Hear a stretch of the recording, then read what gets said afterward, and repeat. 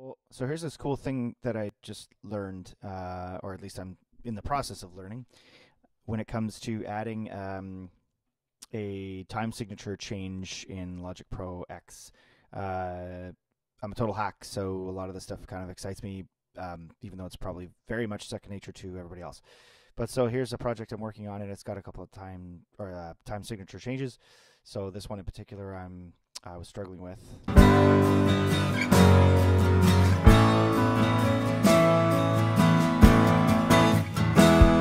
See how we flip there?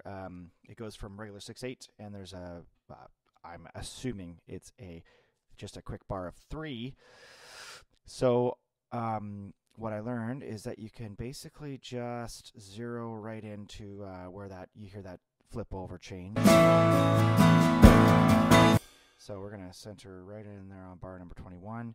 And then here we have a drop down for all of the different things that we can add.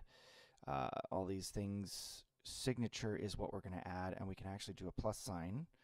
And what I learned is that this is actually showing you, okay, what do you want to make it? Do you want to make it 3, 4? You want to make it, in this case, we're going to be making it 3 over 8 instead of 6 over 8. So it's just a quick 3 beats that we're going to add right there. And then it's only that one section, so here, and it goes right back here. It heads back into 6/8. So we're going to add that and make that 6/8. Oops, 8. Say OK, and then it flips back to normal. So in terms of the drummer, I'm going to have to take this out and probably reinsert. It's usually pretty smart to figure out what it needs to do there because there's a time signature change.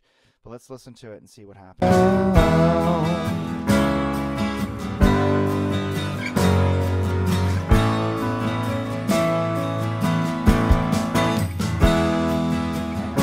I mean, it sort of landed on its feet a little bit, which is cool. So yeah, that's basically what I wanted to show you, is that it's as easy as just sort of inserting, finding the right spot.